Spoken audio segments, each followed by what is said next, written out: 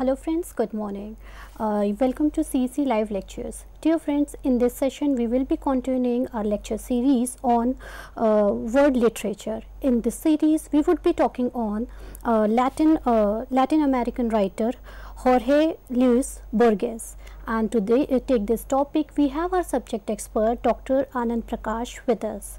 Dr. Prakash is a retired professor, Department of English, University of Delhi.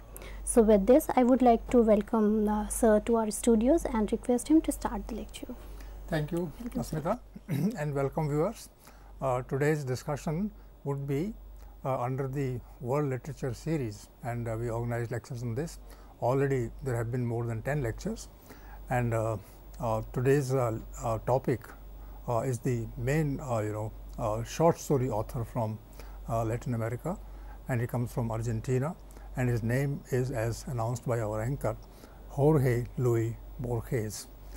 And this writer initially was a poet. He wrote poetry, and there he presented images, symbols in his own subtle way. But then in the middle of his career, he started writing short stories, and then he became a major short story writer in Latin America. He comes from Argentina. He was born in 1899, and he would have been today, if he were alive, 119 years. And his name is associated also with magic realism. This term you would have heard, of. In fact, we discussed this term in one of our lectures. So he is one of the first magic realists in literature. Now, what does the term magic realism mean? I just repeat what I said and what others lecturers in this series also said, is that there is a realism, there is a sense of something there in front of me, in front of you, and if you take interest in that, if you understand that, if you write about it as a writer, then you are a realist. But there are people who see not just the image in front of them, they see much more than the image. They go into the nature of the image, they go into the background, they connect the background with the image, and sometimes they also fantasize. They also give free rein to their fantasy, and this fantasy can be anything. Then a human being can look in fantasy not as a human being but as a tree, as an animal, as the wide sky, and all these things become a part of the reality that I imagine to be there in front of me. So Borges experimented with this kind of reality in his own inimitable manner, and he became a sort of father of magic realism. There are people who learned this art, this method from him, and he was one of the first. You can say that he was the pioneer of magic realism. So he was born in 1899. He died in 1886. 1899, and then he died in 1986, 87 years, and he was born in Buenos Aires, which is in Argentina. And see his origin, he is from Spanish language, English language, and very remotely also Portuguese, and he is a Jewish origin also. So imagine all these things being there together in his sensibility. What does it reflect? It reflects that the sensibility and the vision of the Latin American writer is very complex. One doesn't know which aspect of the personality will emerge at some point of time and take over the imagination of the author. In this case, this is particularly true.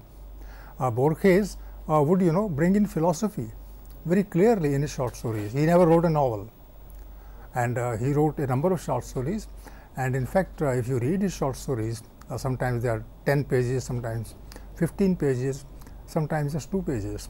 But when you read, then you go through an experience. You go through a very wide range of area of interest, of activity, of life and experience, and you realize that in those 10 or 12 pages, in fact, the entire experience of the world has been squeezed. And that is what will be there. I will give you 1 or 2 examples of his short stories where this person has that kind of width, that kind of breadth, that kind of depth in his presentation. So he writes in Spanish, but then he has read European literature, he has read English literature, he is conversant with the trends that are there in the writing of entire Europe. And since Europe has been at the center of knowledge, industry, knowledge activity, therefore one can say that he truly represents humanity at the world level. So he is a proper world writer for us. Then further complicating this background of Borges is that his parents were from intellectual middle class. Middle class can be of many kinds. An accountant in a bank also is a middle class person, but then his parents were intellectual middle class, which means that this was in his blood, that he would think, he would use his mind, and he descended from military and political figures. Among his relatives would be people who are active in military and also political figures. Now, military and politics, they don't generally mix. A military person is generally on the field, either he is planning the fight or he is just taking part in the fight directly. And then there is politics. Politics is the planning part of the whole country, of which military action can be just one little segment. But then he was in touch in his life with both the military and the political figures. So you can see the kind of variety that would be there in his writing. Not that he would write picking up a topic, picking up an area of interest and then talk about it. No, all these things would be there in his mind, in his imagination, and when he wrote, then these things would be indirectly reflected in whatever he wrote. So it's that kind of complex personality that Borges is. His family was linked with Argentine national independence. There was a movement in the early part of the in the 19th century and in the early part of the 20th century, and this independence movement was a national movement. So there were colonizers, they had come from Europe, and they had started exploiting the natural and other resources, human resources of the country, and then Argentine kind of identity also was forged in the process. People started talking about their own country, about their own culture, about their own ways of life, and then this became a political movement. And when the political movement was going on, then Borges was a part of it. What does it mean? It means that he is a person of the masses. He is a person who takes interest in the pains and miseries of the masses whom he faces every day, of which he is a part also. So national movement, national independence movement was in his blood. So when he writes short stories, then somewhere or the other this can be visible. His early life was in Geneva and Spain. There he got his education, not in Argentina, not in Latin America. He spent his time in Geneva and then in Spain, and from there he came to, at the age of 20, he came to Argentina, and then he started writing. His initial writing, as I said, was in the poetic form, and he was in touch with some of the latest literary movements in France and elsewhere in Europe, and he was associated with the modern expressionist form. Now, expressionist form is a form of art in the early 20th century, and these people are those who were into expressionism. They would use words, they would use phrases in such an intense manner that the world through those words would become real for us, and they will not generally give ideas. They will not tell you what to think, what to feel. They will not tell you what to accept. What they would say, they will show you something through words, and those words will be so powerful that they would start expressing themselves through their nature. So which means that he became aware of the power of language through this kind of expressionism that was there in his poetry. Then other influences, because these influences would help us in understand the nature of short stories that he wrote. He was closer in his vision and his understanding to the American writer of the time. So America also, at that point of time, Latin America and America, they are quite close to each other. It's the same continent, only that these countries are away from the American states. But then there is some kind of interaction always. There are people who speak Spanish in America, and these people, Latin American people, mostly speak Spanish and write in Spanish. So the main concerns of the American writer of that time when Borges was writing, which is from, let's say, 1920 onwards up to 1986 when he died, the concerns of the time were war. In fact, the world had seen two wars, the First World War in 1914 and the Second World War in 1939, and he was a witness to both the wars. The first in the First World War, he would be in his teens, he was a teenager, but when the Second World War happened, then he was a good 40 years. So imagine that his concern, like the concerns of the American youth and the American writer, were war, industrialism, and modern European art. I talked about European art. It was there. It was very subtle. It was very expressive, very symbolical. It was very intense. And in the middle is industrialism. What is industrialism for a writer? Of course, all of us know what industrialism is. It's the rise of industries. There are big machines. They are put at a place, and it's called a factory. Then people come, they work there, and nobody individually produces anything. Machines produce. People work on machines, and every 10 years there is an addition to the machines. Every 5 years there is an addition to machines, which means that it keeps expanding. And when industrialism expands in its production, then there is a bigger market than before, because you can produce more, and you want that more people should buy and more people should be employed in production. So all these things, are a part of the social process, and industrialism also became a concern for him. Is industrialism good or bad? I asked this question as a viewer. When there are more industries, when there is more work, then there is more variety. Is it good or is it bad? So maybe I can ask you, Asmita, whether industrialism would be good or bad. What is your opinion? So it depends on the country's situation. Yes. If the country is progressive, it may take it as a positive initiative. But Yes. where the country like India, where have the large population, they need work, they need something to work with. So they need, in fact, industry, because then they'll get the work. No? Yeah. No, they just try to think. Yeah, I think that in large population, industrialization can help giving people work or job, and in vice versa, it has a different scenario also, that it will take job from the artisan people and all. Very good. That is a very nice point. When machines are brought in, then people lose their jobs. Yes. That happens.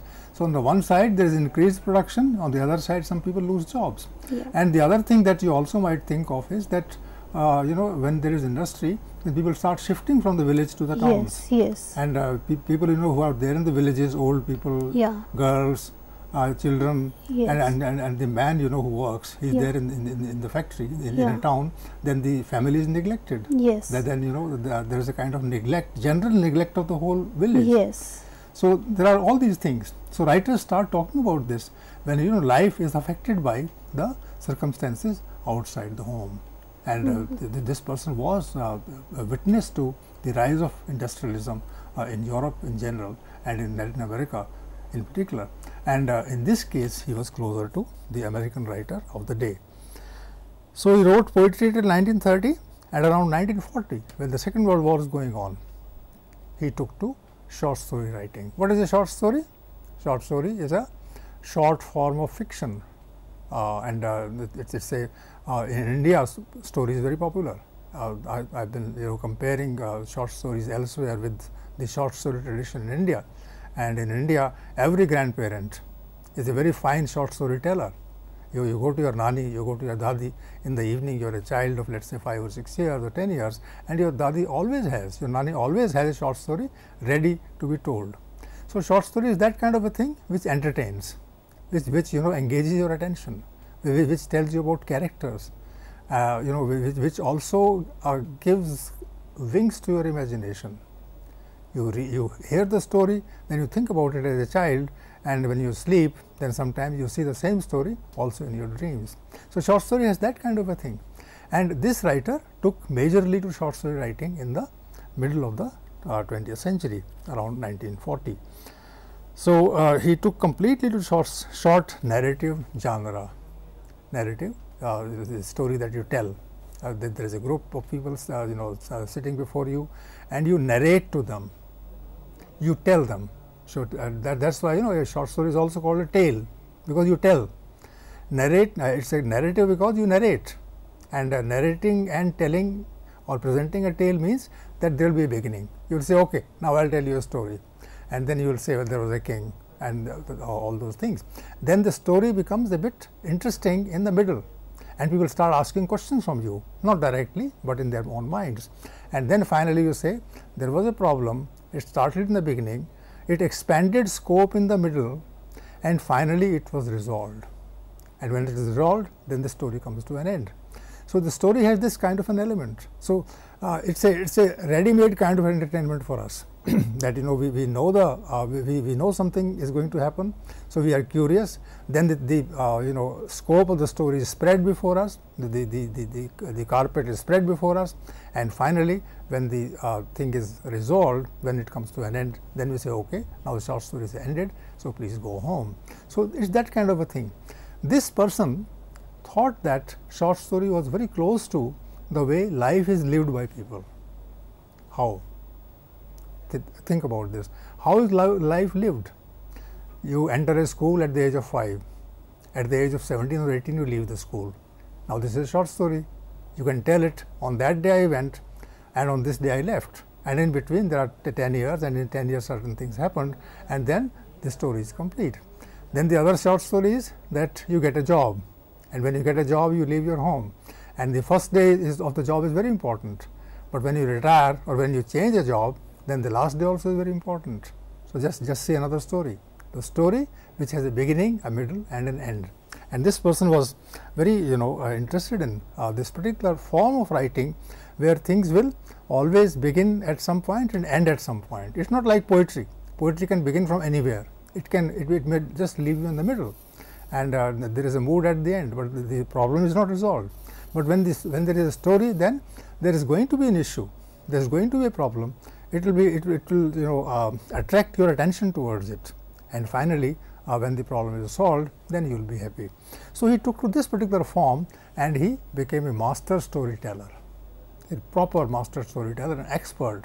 When you read his story, even if it's a difficult story, you want to remain stuck to it. That's the kind of art that he developed. And his writing was not easy. Let me tell you very clearly. There are stories which I had to read twice to understand. But then I read them twice. I read them 3 times, and then I understood. And every time I read, I was enjoying it. I was learning more from it. So not that it's just a ready-made kind of entertainment. It's a kind of a spoon feeding. No, he compels you to think. He compels you to go back to the initial sentence, because later on he'll say something about that sentence, and you'll say, okay, exactly what did he say in the beginning? So you go back, and then you realize, oh yes. Sometimes he'll give you a very interesting dialogue, and he will not tell you who the speaker is. So then you have to find out who the speaker is. So you once again go back to the beginning when the talk started. So it's that kind of a trick, that he plays on the reader, because of which his short storytelling is very good. So Borges, published a number of collections of short stories in the middle of his career. Later on, he also started commenting on trends of literature. He gave interviews. He gave, he discussed things. He gave lectures, and he became a part of literary and even political movements. And literary and political movements can't be separated. When you are a writer, you express your opinion about something that is happening around you, and then that opinion that you give pleases some people and displeases some others. So if it pleases some people and displeases some others, and the people who are pleased are in the regime and displeases the people who are also in the regime, then you are a political person. So that kind of politics is there in literature, and he was both politically active and literarily or creatively or imaginatively active. His area was culture, but then in culture he could bring in everything. So it's that kind of a story that he was able to present for the benefit of the reader. So one comment about him is that his stories are tales of the fantastic. What does fantastic mean? Fantastic means they have a lot of fantasy in it, a lot of imagination in it. It's not real. It doesn't appear real, but then it's a fantasy. It's a kind of a dream. You have a dream. In dream there are certain things which are there in life, but then the dream is a dream. It is not real. So his stories take you into the world of dreams, and they are fantastic in this sense because they use fantasy. Then of the hyperbolic, sometimes is hyperbolic. What is hyperbolic? When you exaggerate. When somebody is, let's say, as tall as 6 feet, and you make him tall by another 20 feet, and you say this man was as tall as the tree. So you say that, then in fact you are indulging in hyperbole, and this person would always exaggerate. He would always, say things in such a manner that people start wondering, what does he mean? They are not there in life, but then he would exaggerate. Now, through exaggeration, he would create a sense of interest in you, interest in the reader, and then you start thinking as to why he exaggerated. If somebody is very generous and he has 10 rupees in his pocket, and then this person gives all the 10 rupees to you plus his shirt, then it is exaggeration. So the person may not be giving the shirt, but the writer can say that he also gave his shirt. So this exaggeration helps you understand the nature of the person. They are hyperbolic also, his stories. So they are fantastic, they are hyperbolic, but are never content with fantasy in the simple sense of facile wish fulfillment. He will not waste his fantasy on ordinary things. He would fantasize about things which look impossible, and then you start understanding the impossible also. So this combination of 3 words is very important. It is this that takes him apart from many other writers who would like to persuade you, convince you. This is what I said. This is what you have to believe in. He doesn't say all this. He says, okay, I saw it, and then he takes you into the land of fantasy. Then he starts using the hyperbole, the exaggeration, and then he doesn't give direct answers. So it's a different kind of a story, and the experience therefore is going to be entirely of a new kind. Now, there are a few opinions I would like to give before in the second part of the lecture. I'll give you some instances from the short stories, but just see how this writer is being viewed by his contemporaries. There are great writers in the 20th century. They read his writing. They also took influence from him, because before he started writing, people did not write short stories like this, and they were mesmerized. They were so influenced by him that the appeal was so great in his writing that they started copying his style, and it's very difficult to copy the style of a master. So he was a master of short stories, and when people read, then they would start wondering. They would be deeply influenced. They'll copy his style.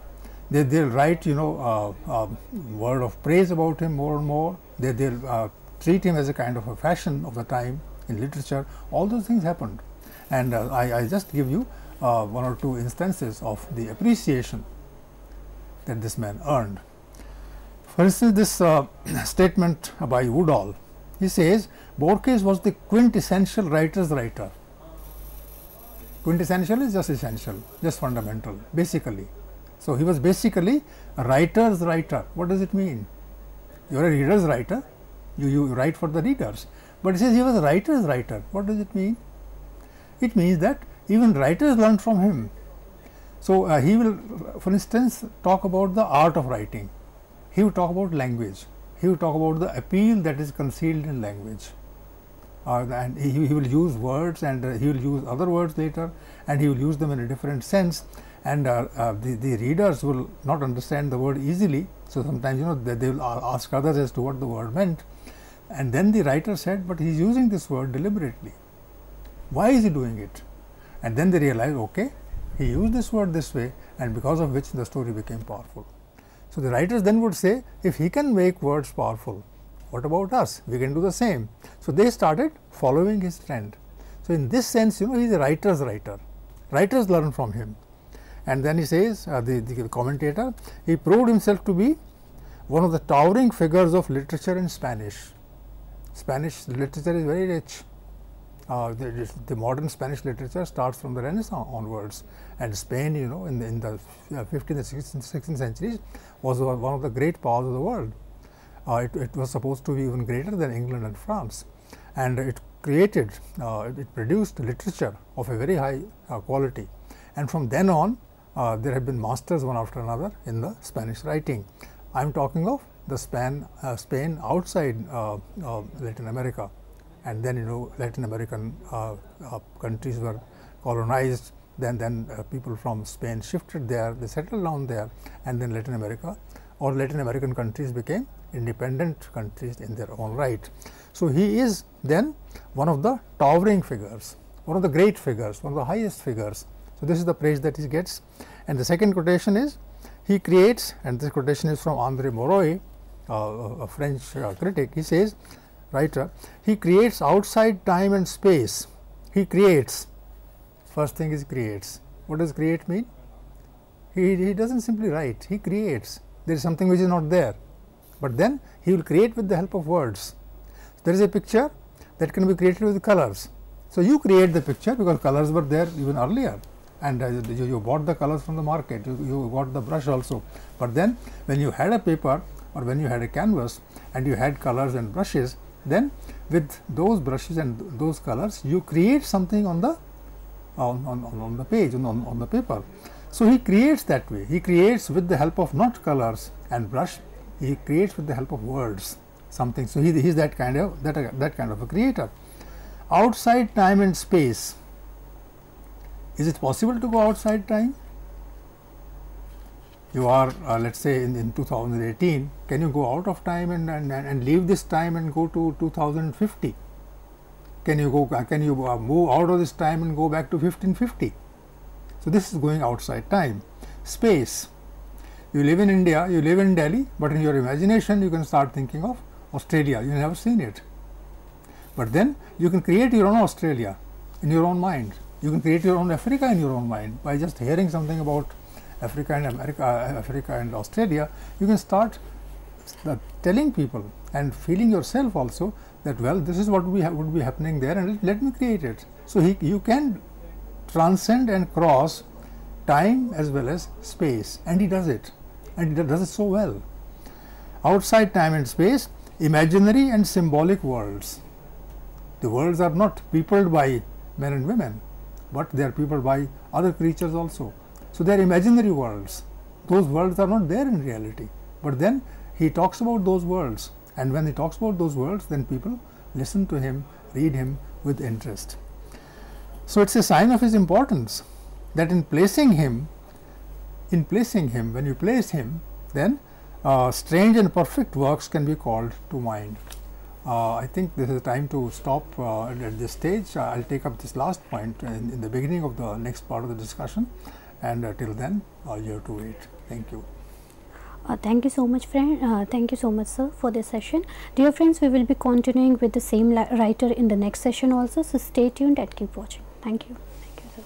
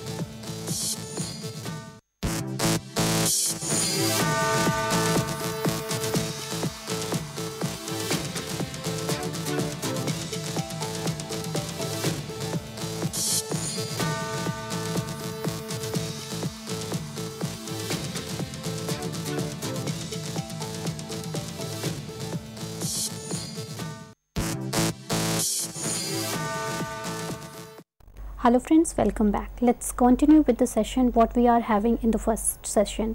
So we were talking on Latin American writer Jorge Luis Borges, and let's continue with this topic with our expert Dr. Anand Prakash. So let's continue, sir. Thank you, Asmita, and welcome back viewers for the second part of the lecture. And I was in the middle of a comment that a writer made about Borges, and I'll read it again to get you back into the mood and the mode. He creates outside time and space imaginary and symbolical words. It's a sign of his importance that in placing him, only strange and perfect works can be called to mind. If you want to place him, if you want to find out where he stands, how high he is, how good and a person of quality he is, then you will think only of great writers. What is meant is that as Shakespeare is great, as other writers are great, Wordsworth is great, as novelists are great, Fielding, Balzac, Tolstoy are great. If you think of greatness, then you will think of him. So this kind of praise is not easy to get, and if Borges gets this praise, living in not Europe but away from Europe, writing not in English but in Spanish, which is as compared with English is not as well known and popular, then you must know that this person would be of an exceptional quality. So these are the words of praise that people give him, and they are well deserved, because this person has that kind of aura about him. His words have that kind of aura about them. When he talks about the simple scene, then he puts some magic into it, and that magic gives extra power to those words that he has written in his short stories. So in this part, let me give an example of a short story which is my favorite one, and which is only 12 pages, and you can think of the story as to what exactly it is. There is a narrator in it. That narrator's name is Yu Sun. You know that this person must be from China, and he is the main character. He's the I in the, he's the I, he has that mode, I went there, I saw this, and he is generally he is employed by some agency as a spy, and the background is the First World War. Then he has to go and find out from another spy as to what happened at a particular time in the war. He also carries a pistol, and if that person does not give him a correct answer, he might kill him. When he goes to meet him there, that other spy also is prepared to meet him. So he also carries a pistol, and he might kill him. Now this is how the story begins. Who will kill whom is the question. And there is a third person where that person is there, and he is also keeping a watch on them. So maybe this other person kills one person or the other. So there is a kind of, all of them are carrying some weapon in their hand, in their pockets, and they might kill. Now this is a story that is very close to detective fiction, isn't it? And the story begins this way, that somebody said it, and he prepared in fact a report, and the first 2 pages of the report are missing, and in the middle the third page starts, and this is how the third page starts.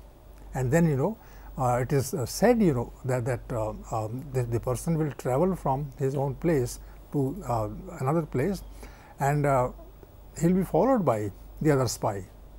How will he reach there?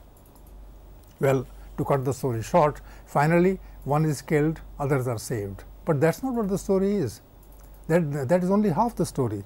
The part is that is there is that the idea in the story is different, because the story, as I told you in the previous lecture, he goes outside time. So suppose 2 people meet at one place, and they want to kill each other. Who will kill the other one? In the story, only one person will kill, but in the possibility, the other person also could kill. Suppose the first person did not kill and the second one did. What happens? Suppose they didn't kill each other, but they killed a third person. This possibility is there. So the short story writer is to talk not only about one incident, one character, one decision. The short story writer can go into the possibilities of all the situations, and if all the situations are considered, what happens? Then there is a killing and there is not a killing, then there is peace and there is no peace, then there is a story and not a story, and life continues.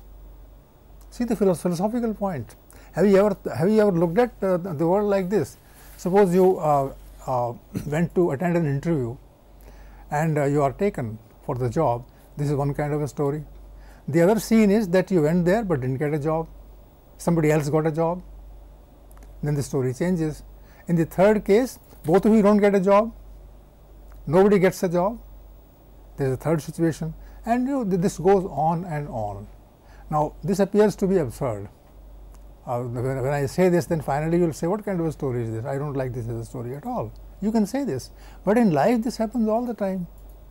In life there are many possibilities, and all those, for instance, you went to take admission to a particular course, you didn't get it. You wanted to become a doctor and you didn't get the admission, so you went and became an engineer. After that your entire life changed. If you had got the admission in a medical college in the beginning, you would not have been an engineer, you would have been a doctor. So in life, there are 10 chances, 20 chances, and only one chance is picked up, but all chances are equally important. This is the author saying. And in this story, the way he takes the train, he goes to that place. On the way, he sees that the other person is following him, so he changes the train, and the other person then cannot follow him easily. If the next train will come after an hour, that he will get. So he has 1 hour to live. So he goes there, he meets a third person, these people start discussing, and they discuss a philosophy. And what is the philosophy? That somebody is a writer and has been writing a long novel. This is called story within a story. And this writer who is writing a long novel, this writer doesn't write a novel, he writes a short story. But his grandfather was writing a novel. In that novel, he was saying contradictory things. In one chapter, he will keep the person dead. In the next chapter, the person comes back to life. So he started explaining, the life's processes in this manner, that the whole life on the planet is a kind of a long novel. And each chapter is different. Each chapter goes against another chapter, and yet life continues. So this way, the story is built up in such a manner that it's a story about death, it's a story about life, it's a story about following somebody, it's a story about philosophizing, it's a story about fantasies, different kinds of fantasies. You start dreaming as to what's going to happen. And his power of language is so strong. This power that he has is so good, that he can create a scene with 3 sentences. He goes to meet this person, he knocks at the door, the person comes out, and he recognizes him straight away, and then he says, would you like to see a garden? And he says, yes, I would like to see a garden. So he is taken to a garden, and in the garden, imagine, the writer is creating paths. So there is one path, you are walking on it, and at some point of time, this path is forked into 2 directions. So it goes this way and that way. Which path will you take? One path.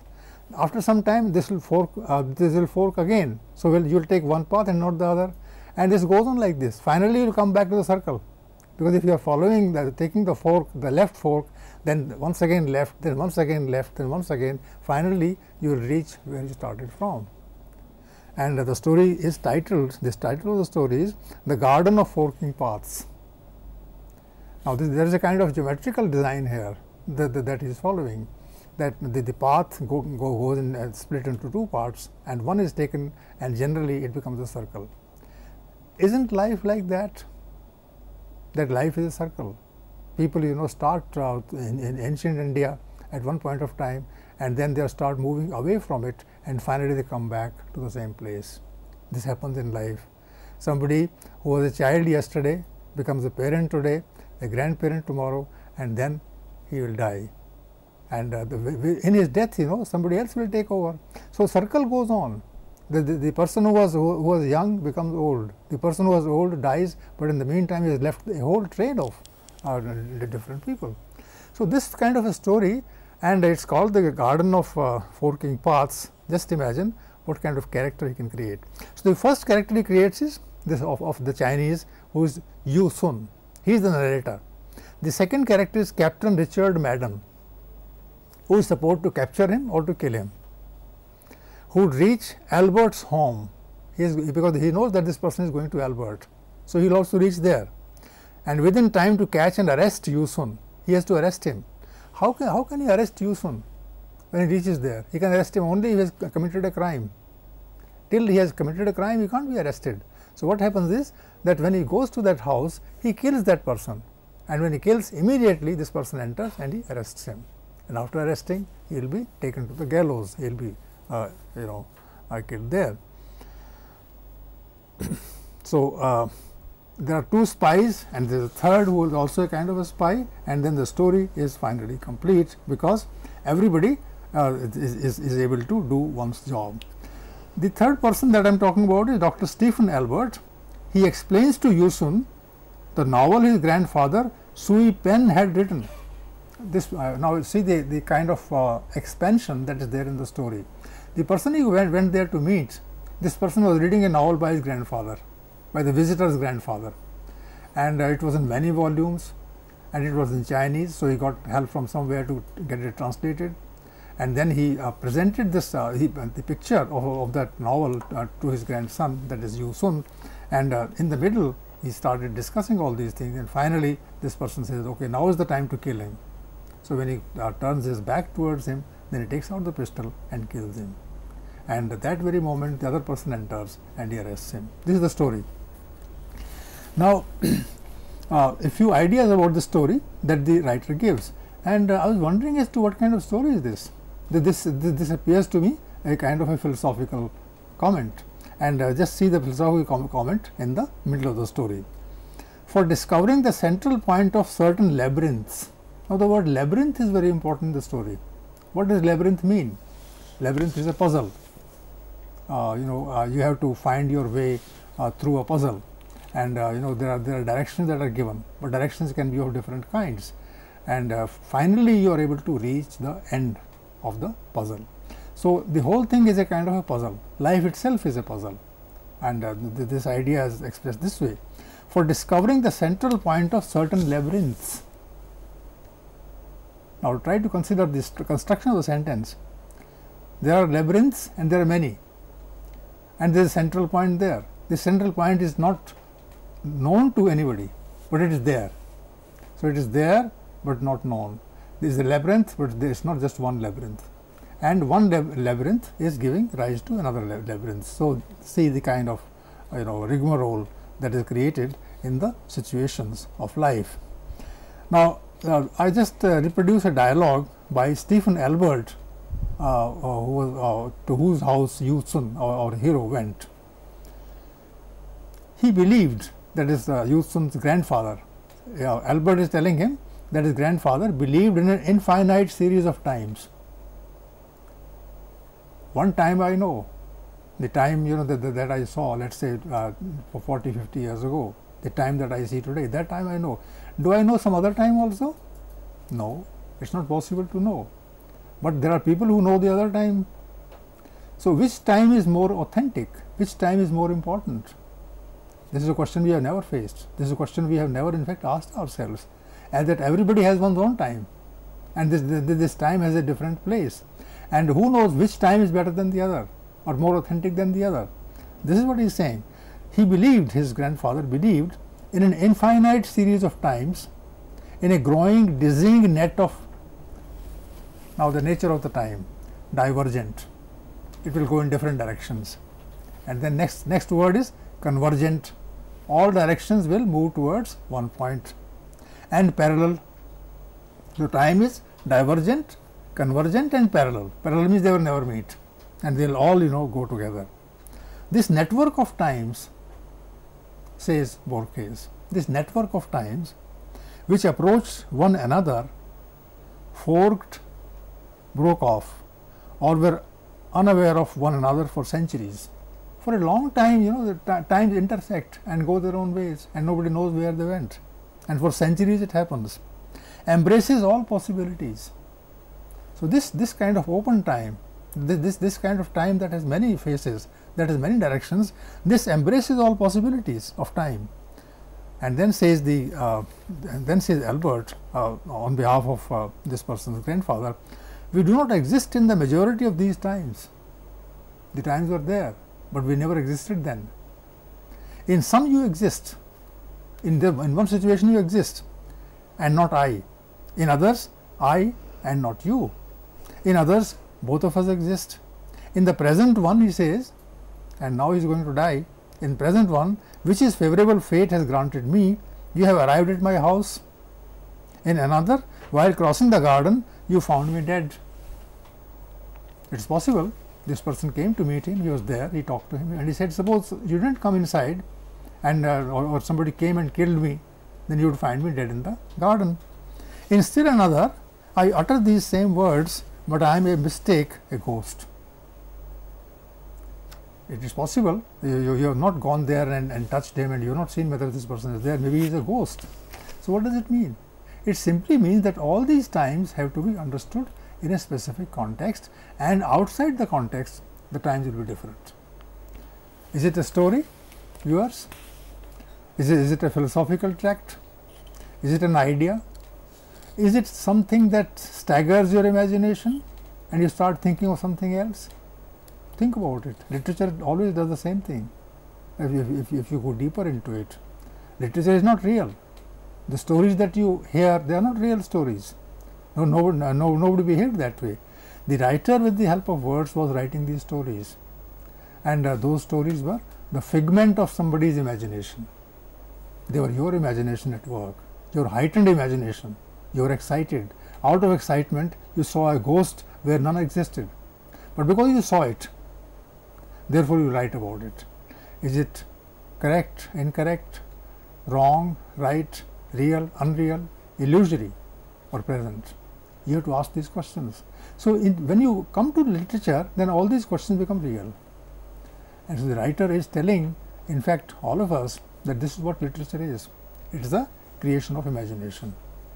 Now, suppose you give this story to a writer, not you and me who may not be writers, but you might give it to a writer. The writer will start saying, I do it all the time, but I never thought about it this way. That you create something, you could have created something else. So, that way this thing can help us understand the very nature of writing, very nature of literature. And this writer in the 20th century was a master craftsman. He could create the story in which there would be a death, and who will kill whom, that was not important, nor was it possible to tell, possible to know, and therefore, the writer was going on and on with the story. Every step that his character takes in order to meet his enemy, that step is captured very well by language, with the help of language. So, which means that all unreal things are made very interesting in the story. So, you read and you read on, and you just do not know who is going to kill whom, but finally, one person aims the pistol and kills. And then the writer says the opposite also could happen, and then you would be imagining that not this person, but the other person would have killed. Tell me about this story. Does it make any sense to you, Asmita, this kind of a story? Hello. Hello, ma'am. Good morning, ma'am. Good morning, sir. Hello. Yeah. So, Hello, there is a ma'am. question. Yes, Just a minute. Yes, please tell. Good morning. Yes, ma'am. I want to ask question. Yeah. How's the Yes, name? ma'am. I want to know that. Can you please tell your name, please? Yes, ma'am. My name is Pawan. Okay. Madam, I want to know that how is literature represented in Jorge Luis Borges literature? What literature? Madam, how is literature represented in Jorge Luis Borges short story and his fiction?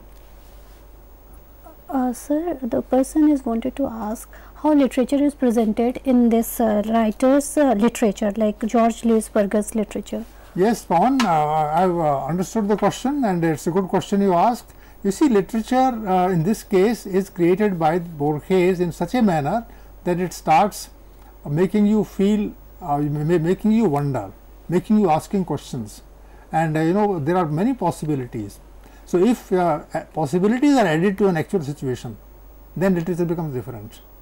So, in a way, this writer is telling you about the many possibilities that literature hides in itself.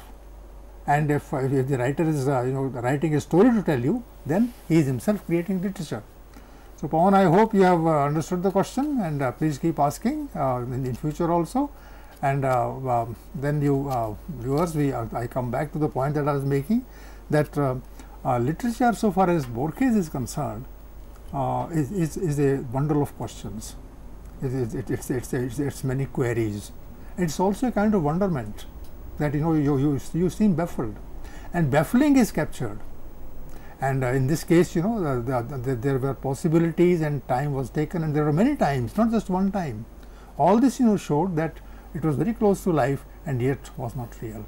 So this is the power of Borges in this particular story. It's a well-known story in the literary criticism circles, and the title, let me repeat, is The Garden of Forking Paths. Paths are never one or two, they are many, in fact innumerable. Now, the other story that I can think of, and this is called The Library of Babel. This is another story. Now, this story is proper essay. This is a proper article type of a story, because the writer is discussing the very nature of literature. For instance, the one thing that is clear in the story is that it's about language and knowledge. Have you ever thought about language that you speak, that others speak? How do you learn from? How do I learn from somebody through the language? Somebody asks a question from me. How do I understand the question? Now, it's an easy question because you ask the question, and I know what you have said. Therefore, I interpret and tell. But then, actually, you have not asked the question. You have only made some sounds, and those sounds are codes, and these codes tell me that something is being said, and I guess the meaning, and when I guess the meaning, then I answer the question. When I answer the question, then also I am using words which are also codes, and then you also guess. So, who is telling whom what? Is it something real, or both of us are guessing each other? So, this is the kind of problem that this writer is facing in the story here, and he has in fact not just talked about language, he has talked about the library. Library means a lot of things. Library means that these books were written by people, and when they were written, then all the sound patterns were given the shape of letters, shape of language, and then they were put on page, and then they were kept in the library, and at different points of time different things were kept. When did printing in history occurred? There was no printing earlier. I think it somewhere in the 14th, 15th centuries. So, in the last 600 years or so, there has been printing, and libraries came up. Before that, libraries would be just in the handwritten, with the full of handwritten books. But modern libraries all have the printed page.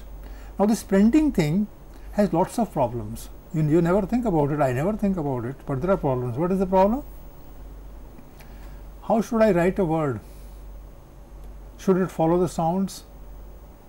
And when the sounds are there, then how do I standardize the sounds? What spelling should I use? There are 25, 26 letters, and in the Roman pattern, and with these 26 letters, you are able to capture all the sounds, and you can also say, okay, this sound means this. So finally, there is a word. How this word has to choose the letters in order to make them a cluster, because the letters themselves are not even sounds in that sense, unless you tell yourself. So, it is about language. That is the first part. It is very difficult to read a language. Secondly, knowledge. What is knowledge? Knowledge is something that you have heard, and you heard other things also. Then you start comparing the two. Then you move around in life and see whether what you understood about the word is there in life or not. Yes. So, I think I am just doing this story. This is called Library of Babel, and it is about language. The range is around 500 years, 600 years, when writing, printing, standardization of spelling, communication practice, defining views, etc. came into vogue. Earlier this was not there. So, the writer is talking about the very history of language and knowledge. Knowledge as in writing and preserving in books is viewed in terms of hexagons. Now, this is at the center of the story. There are hexagons, 6 sides of a geometrical figure. Pentagon has 5 sides, triangle has 3 sides, but hexagon has 6 sides. And hexagon means that lines can go in different directions. So, one hexagon takes you on the left side, another hexagon goes forward, the third goes on the right side, and later on they also become hexagons. So, the whole picture of life, the whole picture of time, the whole picture of space can always be measured through hexagons. Now, is it completely in disarray or does it mean something? So, library, the symbol of the library in this short story is a symbol of life. So, in fact, the writer is talking about life.